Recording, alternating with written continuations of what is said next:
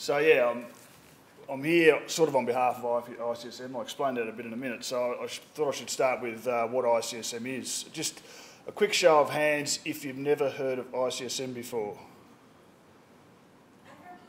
Oh, cool, that means I don't have to explain it too much then. So yeah, the Intergovernmental Committee on Surveying and Mapping, it's the doing body underneath the policy body in Australia to dealing with spatial information, which is ANZLIC. I mean, ICSM does do some policy work, but it's really the sort of functional body that sits beneath ANZLIC. And what does that group do? Well, it does all those things there. It's really about coordinating the approach to how we deal with spatial information in Australia, and certainly it's keeping an eye on the future and also helping to deliver the things we need now. So within ICSM, there's a whole heap of different working groups. I sit on one of them, which is to do with spatial positioning or positioning group. But there's obviously groups to do with naming, elevation, tides, mean, sea level, all the data that you guys get, your fundamental data sets, that's from governments. This body is about coordinating that effort to provide that and scanning the horizon to make sure it is delivered in the fashion that you need it. So, I said there, the fundamental data sets. The most fundamental data set is how we position ourselves. We wouldn't be here today unless we could take those coordinates that we get out of all these wonderful devices and relate them to our maps. And ICSM is the body that delivers our national datum. So you're going to hear me say datum a lot today. You in this community don't even talk about datum, to be honest. You actually talk about coordinate reference systems. That's to do with the way the international standard is developed. But I talk about datum because I come from a surveying background, and so it's about how we reference where we are on the planet. Everything is related, every coordinate is related to a particular datum. So if I say datum, just think coordinate reference system. So you'll see there the product, the point of truth about coordinate reference systems in Australia is the ICSM website. So, and one of the reasons I'm here today is actually because as part of rolling out the new national datum, GDA 2020, is I was doing some work for the CRCSI, the Cooperative Research Centre for Spatial Information, and one of the big things that came out about that, rather than the technical side of how we put coordinates into a service, is about the need to raise awareness and knowledge about the importance of this issue and about how things are done currently really need to change. And to be honest, I can't do that in a 15-minute or 20-minute time slot. So you'd be pleased to know I'm not actually going to give you a geodesy lecture today. What I'm here to do today is to try and get you to do things. I want you to actually take action after I leave. If you want information, go to the website. The website's got the information. It's going to be completely built up. It's been being built up. So I'm not even going to talk about really where we're at with our new data. What I really want to talk about today is what you understand in terms of a couple of common misconceptions in spatial referencing, and that's what WGS 84 actually is, and the role of an open source library that sits beneath QGIS and a lot of other open source platforms, the PROJ library, the transformation library or projection library. And starting with this, as I just said, to highlight the complexity of this issue, I just want to tell an anecdote from 1987, which was my first year at university. And our lecturer at the time was scratching away on the board, proving some geodetic theorem about coordination, writing all the equation up. And he got to the point where he said, and so it is obvious that. And then he stopped and just stopped talking to us. We were all sitting in a little tiny room. He went and sat down at the desk and started doing all these calculations. This is pre-mobile phones, so we were all just sitting there looking like stunned mullets, couldn't throw paper planes, the room was too small. So just wondering what's going on here. And then he gets up and said, yeah, it is obvious that. And this is not an urban myth, he actually did this. And then he said, oh, that's funny, I remember my physics lecturer did that. That's really weird, isn't it? So this just highlights that the complexity involved in this issue is something that Cameron talked about. Complexity means that people tend to avoid that issue. So a lot of the work that I've been trying to do and why I'm actually here, the CSCSI funding, has been paying for me to go around and talk to people about trying to get across the concepts rather than the technical detail, which is, as I said, that information is available on the website. So, also that year 1987, again,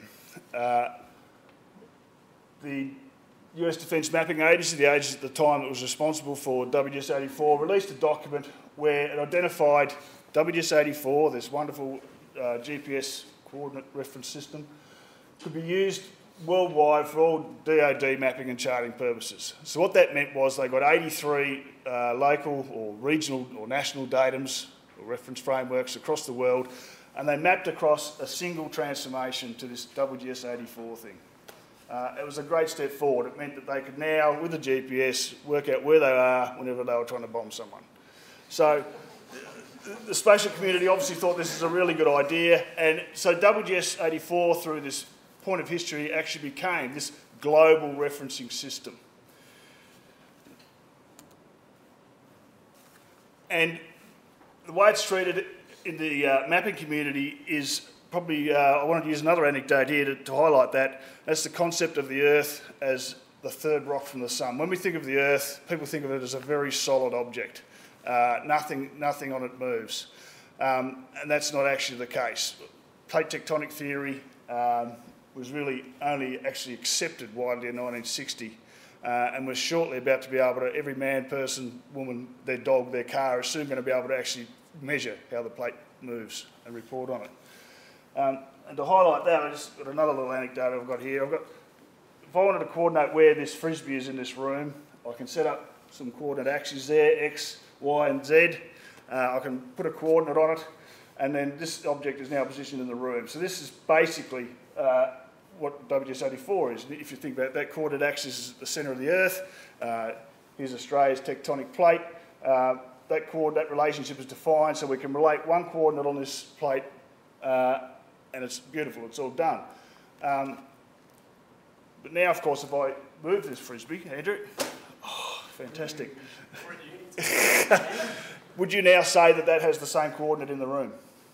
No, it's not. And if you hold up, you'll see Australia's on that frisbee. So this is an analogy of Australia is moving around the surface of the Earth. Now, you would not say that frisbee is in the same spot in the room, so why do we say Australia's in the same spot on the tectonic plate that hasn't changed since 1987? The answer is because we could. Why would we want to go to all the complexity of modelling the movement of Australia on the surface of the Earth in this WGS-84 system when we didn't have to? Because we haven't been able to measure locations that accurately. It was hundreds of metres up until fairly recently, and certainly the mapping data wasn't that accurate either. I mean, this is a map from 1987 in Tasmania. If you wanted to position yourself on this map, you used a 6-figure grid reference which broke it down into 100-metre cells. I mean, in Tasmania we can do that because we've actually got hills, so we know where we are. If you're out in central Australia, you wouldn't get within 100 metres with this map. I mean, the point about what has actually changed since 1987 is slowly that the data itself is becoming far more accurate. So you've just seen some examples of that today in QGIS, the use of that 3D modelling with the mapillary with the photos. You can get the accuracy down to sub-metre. But what hasn't changed is the way we deal with the transformation or coordinate transformation from local Earth systems to this WGS-84 in inverted commas. And it does need to change, just like the people in that photo would have. And it's not a family snapshot either. Everyone looked like that in 1987 for those people who weren't born then. So the WGS-84 you refer to in QGIS, or basically every GIS software still does it like this, so it's not unique to QGIS. It is what I would call the third rock from the sun version, where nothing on Earth changes. We've measured a coordinate, and related it back to what a GPS coordinate would be, and it's said nothing's ever moved. So that referencing to that datum or that coordinate reference system is only part of the picture. The full picture actually looks more like that for WGS-84, which is only the GPS coordinate reference system. It's not the coordinate reference system used by other GNSS like Galileo or GLONASS. So what you see there is the fact that it is WGS-84 is just the name, it's just a brand.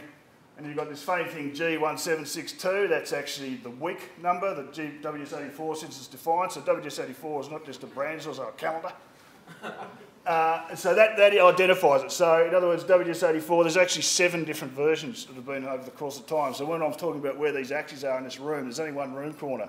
But unfortunately, when it comes to measuring the centre of the Earth, we can't get a box tape out and get an offset to it. We've got to try and deduce it by some other very clever means. So there's been 7 different attempts over time to actually come up with better estimates of where that is. So the axes have moved as well as Australia's moved. And then there's also the point there, the date is included in that unique definition because it's saying that the coordinate was measured in the middle of 2017. So when Australia's moved 2 metres from where it was in 1994 or 1.8 metres, then that coordinate is specifically related to that date. So this is really what we're trying to do with data modernisation is to model that change. And that's just an example of what it would look like with what is actually the gold standard coordinate reference system. So people say, why don't we use WGS84? Well, for our coordinate reference for everything, well, for a start, we can't access it. There's only one station in Australia inside a military compound. We can't put coordinates accurately on every feature in the country, especially the ones that have been done by terrestrial means. And WGS84 is actually made to align with this gold standard, which is an open source coordinate reference system maintained by academics, for which the information is all freely available. So, what is the point I wanted to make out of this about WGS84, which is, I'll come to how it's used in QGIS in a minute. You shouldn't be using a WGS84 third rock from the sun coordinate interchangeably with our current national datum or coordinate reference system, which is GDA94. Because Australia, just like the Frisbee, has moved 2 metres since those coordinates were defined.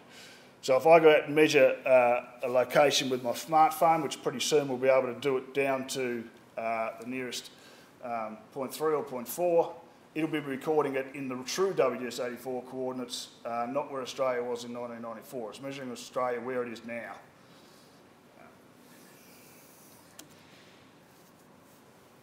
So what we've done with data modernisation is actually, first part of that is define a new datum called GDA 2020, or a new coordinate set.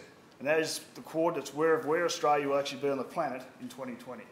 So in other words, you can still substitute those coordinates in a dumb fashion, just put them straight in with the GPS coordinate, and they will be compatible to a point of about 0.3 or 0.4 metres is the way it'll work.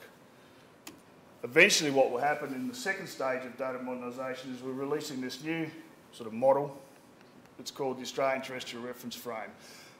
And really all that is including the model of how Australia moves so that you can relate these 2 coordinates appropriately at any point in time. And when I say you, I mean it'll be the software that you're using. So fundamentally why we use the third rock from the sun version of WGS84 at the moment, as I said, is because we can. With this mapping data, it's been able to cope, but it's just about to break that assumption. So at the moment, you can't use a reference frame with changing coordinates because it's not in software. It's not in QGIS, it's not in the PROS library at the moment. We'll qualify on that in a minute. It's not in any commercially available GIS software. That is the thing that needs to change for us to actually accurately model our location. And that is why we've introduced this first step called GDA 2020, which we can cope with in our current paradigm of how we use coordinates.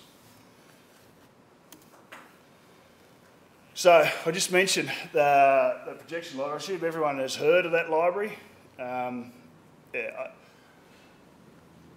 guess coming back to something that Cameron said before, it's underappreciated, the complexity, and as I've made an example of, the complexity and of dealing appropriately with transformations and coordinates. It is underappreciated. And the fact that this library has been maintained by a small, hardy group of dedicated individuals on your behalf is a credit to them over a long... It's only a really small group who've actually really been working on this stuff. And the fact that it's become so widespread through the open source software is a testament to its value. And I'm not going to go into all the history of PROS4, but it is really important in terms of understanding where things are at and where they're going in relation to this. So I really want to tell you to take the time to read see that first presentation by the current Project Management Committee Chair. It's an excellent presentation. I'm a bit of a geodesy geek, so it might be a bit warped by my view there, but it does really explain really well, understand how this library came to be and where it's going is highlighted in the second talk there, which is really about making that library able to cope with coordinates changing from GPS receivers as we measure them in the field, and then getting that back into our map data. So that fundamental library is being altered now. I think PROS is about to become PROS version 5. There's a release candidate coming up for that in a month or so. There's been a power of work done on that, particularly those two bottom guys there in the last 18 months. And yeah, I really encourage you to read some of the stuff that's been written there, and it'll really increase your understanding and awareness. So that brings me to how PROS 4 currently, and so GDAL and QGIS works with transformation. So I talk about coordinate transformation deliberately. When I first came to use GIS software, I was trying to do a coordinate transformation from one datum to the other. I couldn't find it. It said projection. And I want to do a projection. I want to do a transformation. And then I finally realised that, it's all lumped in under that one ambiguous title. And you'll see in a minute that there's a fundamental difference between a transformation and a projection that is actually quite important. So the way it's done is, the third rock from the sun version of WGS84, where nothing ever changes on the surface of the Earth, is used as a hub datum or a pivot. So all other national datums are transformed to it. Now, that's represented in that command, in the arguments there, with the +2 WGS84. So that WGS84 is not the one that has coordinates changing over time. That's the third rock from the sun version. So if I wanted to go from the old Australian datum AGD 66 to GDA 94, I would have to go through that transformation there, which is a 7-parameter transformation, 3 rotations, 3 translations and a scaling, and then it would take me to GDA 94. And then you see there the magic numbers, which is why I said Australia's moved about 1.8 metres. You can see there, according to that transformation, we haven't moved at all. It's all zeros. Nothing's happening to those coordinates. The software's not doing anything. When you take a GDA 94 coordinate and you're trying to relate it to coordinates measured on a GPS receiver, nothing's happening. It's zero, zilch. So that's the problem when we start getting WGS84 coordinates measured by every device on the planet down to less than 0.3 of a metre when Australia's moved about 2 metres. And you'll see there is actually Australia's new national datum, GDA 2020, is provisionally in QGIS. It came in through GDAL. And you'll see there's no parameters telling GDAL or any of the arguments pulled up what to do to go to this hub datum. So in actual fact, the GDA 2020 that's currently in there doesn't really work. Now the reason why there's no arguments in there is because we haven't put any in the EPSG registry and we haven't told the people what to do about it, which is one of the reasons why I wanted to come to this meeting, because I wanted to meet some software developers. You guys up the back there. They don't get off easy. So I'm just raising that. I mean, no doubt, you don't need GDA 2020 at the moment. If you've been following it, which you probably haven't, it's still on hold. It hasn't been officially released. That is probably going to happen about a year behind schedule in 2018. So there's no need to use GDA 2020 at the moment. The whole point about this is we've got to get this working properly in software so that people can use it. And we really don't need to use GDA 2020 until such time as highly accurate GPS positioning comes online in cheap devices, which still hasn't quite happened yet. So we do have a bit of time to sort this out. So this is where I wanted to highlight the difference between a transformation and a projection. So if you're doing a projection, which is just going from the sphere or the ellipsoid to a flat map, they're just basically going to give you a unique answer every time. If you've defined what the projection is, the software should always, doesn't matter which software you use, should always really give you the same answer. There'll be issues with rounding and there might be slightly different assumptions being made in the coding, but you're not going to get a 10-metre different answer. It'll be millimetres. On the other hand, a transformation is not unique. We determine the relationship between coordinates on the surface of the Earth by an empirical process where we go out and measure a coordinate in one system, a coordinate in another system, and then work up a model to model that relationship between those known points and then apply it to every other point. So the point I'm making here is the model that's preferred in QGIS is under an ICSM recommendation the least preferred transformation to use. Now, it doesn't matter with mapping data. If you're mapping something at 1 to 200,000 or 1 to 10,000, it doesn't matter, because the difference you get in an answer between the 7 different transformations that are available will be in the order of metres. But the point I'm making here is, as we move into this new paradigm where everyone is using accurate coordinates and there's accurate data and is using it in real time to make real-time decisions, then not being able to actually choose what transformation you make becomes rather critical. And the good news is the Project LLB, as I say, is being updated to actually do all that. Now, I don't know exactly how that'll get into QGIS, although Niall, I have been following that thread that you've had, which a thread's probably doesn't do it justice, it's more of a book. But as I understand it, this is already in motion for QGIS. Would that be a fair statement? Yeah, and it's considered like a blocker for I know it's have to be ready for. Yeah, so I'm just saying that it is going to happen, and basically, when the capability in that Project 4 upgrade to actually do full time-dependent transformations, if it gets into QGIS in the near future, it'll be the first GIS package to have it. So it is an absolute achievement to do that, or will be an achievement, a fantastic achievement, and a feather in everyone's cap is involved. So, in terms of that issue, that little issue there with the GDA 2020 transformation, just be aware that ICSM has funded a developer, Alex Leith. You may know Alex. Yeah, so he's been doing some work to do some plugins to actually. One was adapting and adding a functionality to an existing plugin. The other one was actually doing an ICSM branded plugin. So these will give you some point of truth answers that actually do our preferred transformations. Don't use them yet because they're not fully operational, but I'm just highlighting this to this community. It's useful to get that out there, and I'll actually put that in the chat site and also on our GDA 2020 forum. So, coming back to my points here, you've all sat there and probably, I'm sure a lot of heads nodding, but I bet no one really understood what I just talked about.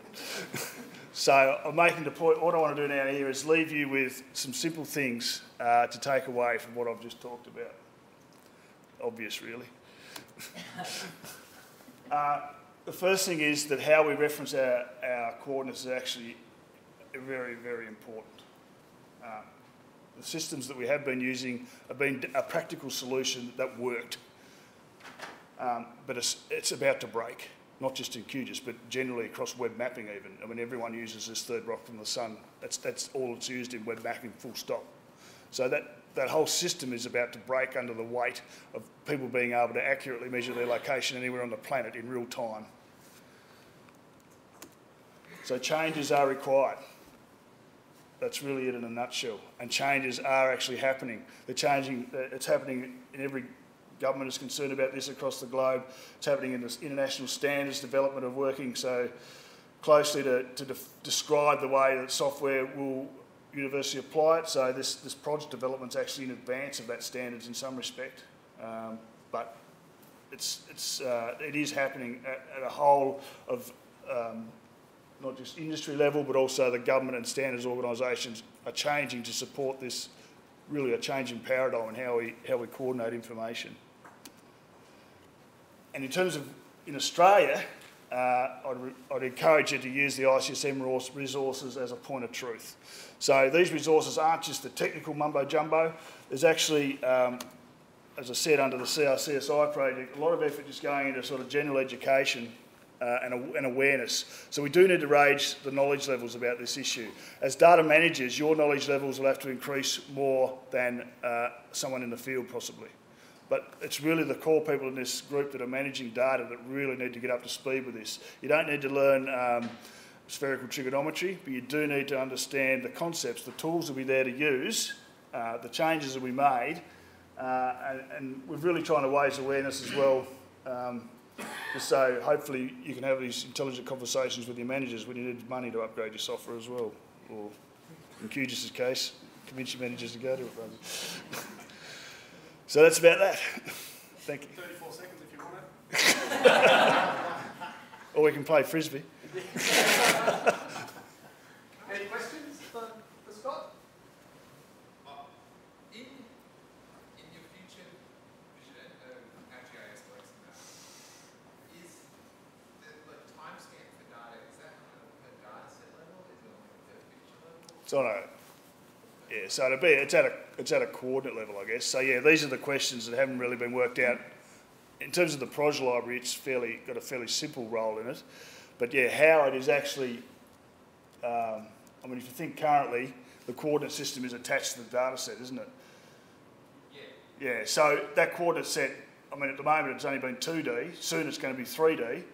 So the fourth dimension is time, so it'll be the 2 dimensions plus time, and then the library takes that time as part of the coordinate tuple, just like it would elevation to do a digital elevation model, and puts it in alignment on an on-the-fly projection, for instance. But the way it's actually structured, yes, that's what I don't have the answer for, and that's why the standards work is probably useful in that regard. So do you think it'll be new data formats as well to support this, as well as the underlying sort of projection things? Sorry, say again? Do you think that this will involve new data formats as well as the underlying projection changes? No.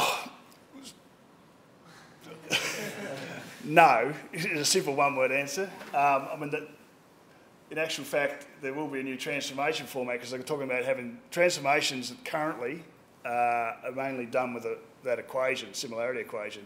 There's a push on by the big proprietary providers to actually use grids because it's very easy to use exactly the same coordinate set in that instance. So you see there, if you do it, sort of attach it to a data set and just substitute the grid in every time you want to change something, rather than changing the fundamental relationship in a coding structure. But in terms of your data formats, in terms of your spatial data, no, I don't see that changing as such. It's just the way the coordinate framework is referenced underneath that. But if you had a shapefile that you digitised today, wouldn't that file need to know to digitise today so that in 10 years' time, in 5 years' time, when you reload it, it knows how far? Yeah, so the coordinates that like the projection.prj file, the information in that would have the date. So the date becomes part of the... So it kind of becomes part of the metadata for that? Yeah, it's even stronger than metadata. It could be metadata, that's one way of doing it, but it could also be that it actually is part of the coordinate. If you think like a 2D or 3D coordinate set is the concept I'm trying to get across there, if 2D you've only got X and Y or lat and long, I mean, when I started work, that was how, if you wanted to do height, the height was an attribute. It was like metadata. But now the height is in the coordinate. So this is like the time will come into the coordinate as well, but you could use time as it could just be metadata, so that you could know to tell the system what the date is, but it's probably better if it's actually in the coordinate like 3D. There's always been talk about the coordinated cadastre, rather than the old bearings and distances. So how, like, that will have to be real time, wouldn't it? I mean, there's actually some work going on, quite a bit of work going on, looking at the cadastre today at CRCSI. They're trying to figure out how to answer those questions. I guess my view on that is, as long as you know what coordinate reference frame you're in, you can change to another one. I mean, it's the same as an on-the-fly projection change. You're also in the position of actually moving, so my fence post is going... Yes, but as long as you can know that relationship, so the whole country's moving, but so is the GPS. That's the point. So are you talking about fixing coordinates in stone and then just changing how the whole thing moves? No, well, that's two different things there. I think fixing a coordinate, you're talking about... The boundary definition. Yeah, so the coordinate's only a model of reality though. The coordinate is only a model. So in terms of a legally coordinated cadastre, I don't think we're anywhere near that at the moment anyway, but the point is the coordinate is just a model as measured. So how we deal with that legally, it doesn't matter what, as long as you know the system it's measured it in, you can relate it to any other system. That's the point I'm getting across there. So the issue of a legal coordinate is another thing altogether in terms of the whole structure of the system. But it can be accommodated, just the point. So if you have more accurate GPS, will it continue to tell you coordinates in WGS84, but then you also need to capture the time that you got that, so that then in your data, when you transform it to like one of these GA 2020, So WGS84 is actually measuring time all the time. That's how it works out its position. So that record is a part of it. So if you're capturing data with a GPS like sub-meter accuracy, you need the time as well.